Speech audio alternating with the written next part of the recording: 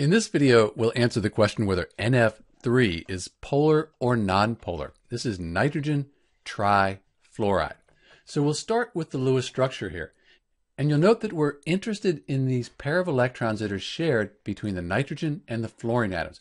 So we're looking at the electronegativity, we're looking at the polarity first of the bond between the nitrogen and the fluorine.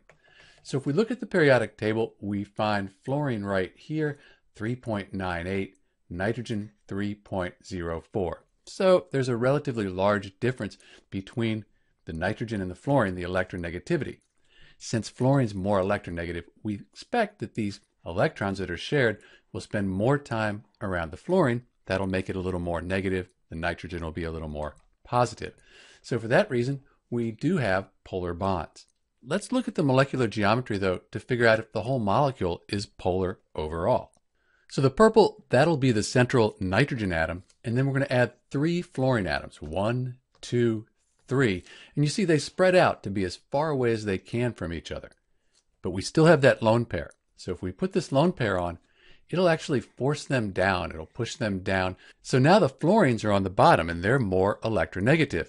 That means at the bottom of the molecule, it'll be more negative. The top, the nitrogen, that'll be more positive. So we have a positive pole and a negative pole. That means that NF3 is going to be a polar molecule.